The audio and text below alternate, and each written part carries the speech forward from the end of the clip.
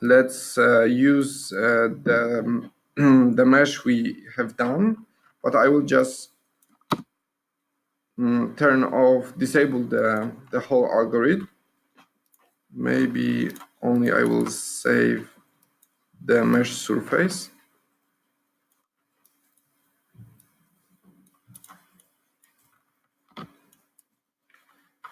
And maybe I will also save deconstruct breadth.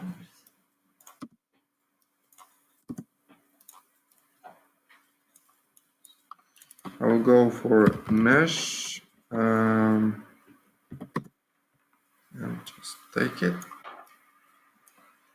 And I will go for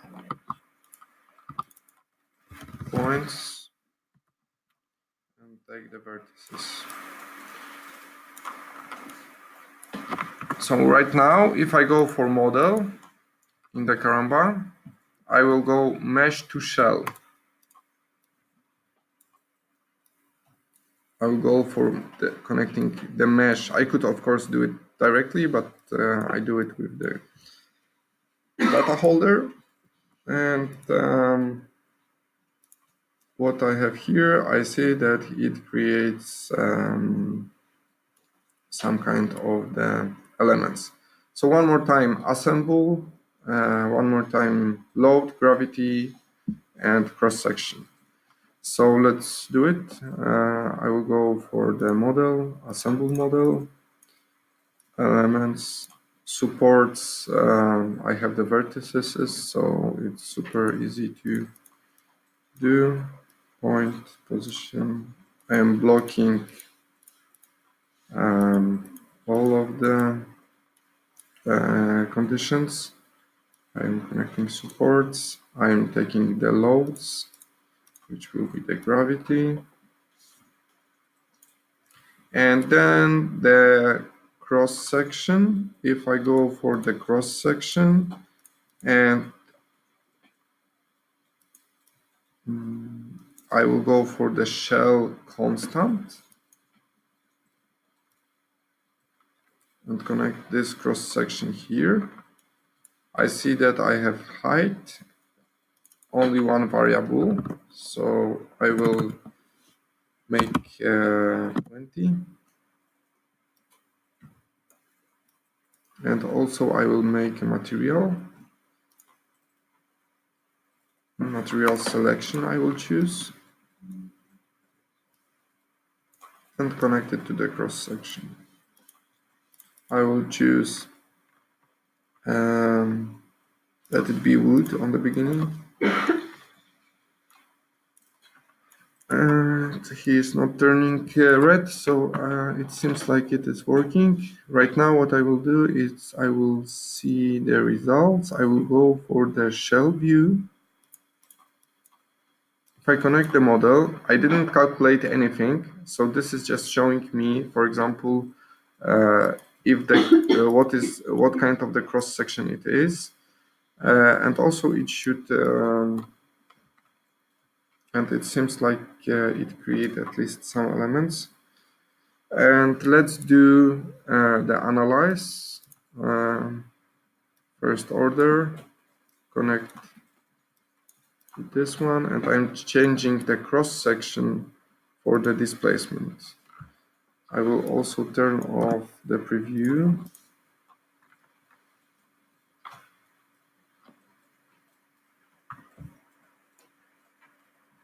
So here you can observe, for example, the displacement, the stresses, or the utilization.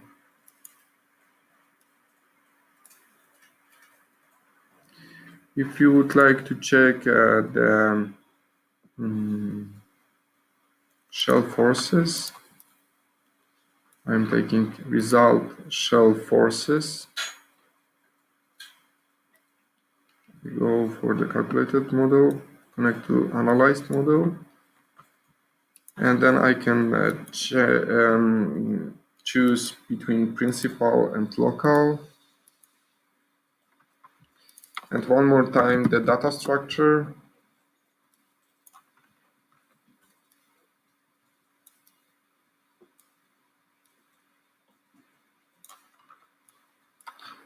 you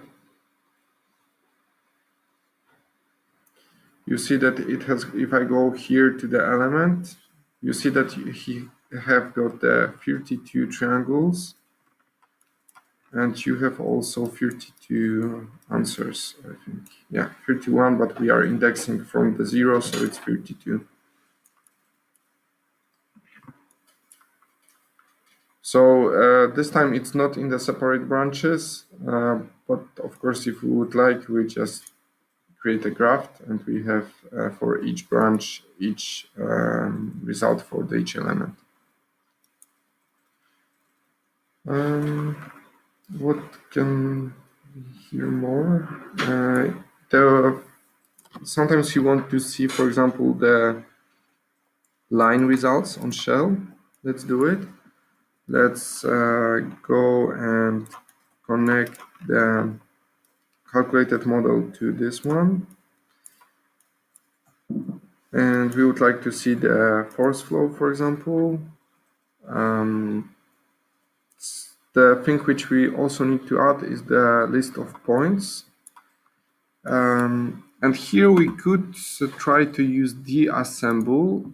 If we have a model, we can also disassemble this model. I will do it like this. I will go for the model, disassemble, and then I will have all of the points which were used to create finite element model. So if I connect these points to list of source force flow, let me just see. They are points.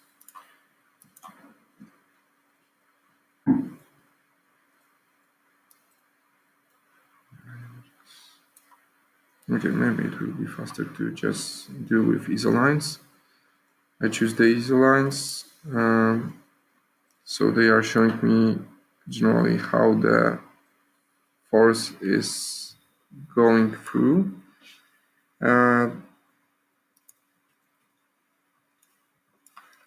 Many of you have educational version, but so maybe you should stay with smaller number of elements. But if you have a bigger number, you see that it's starting to create a pretty nice pattern, how the force is flowing over the structure.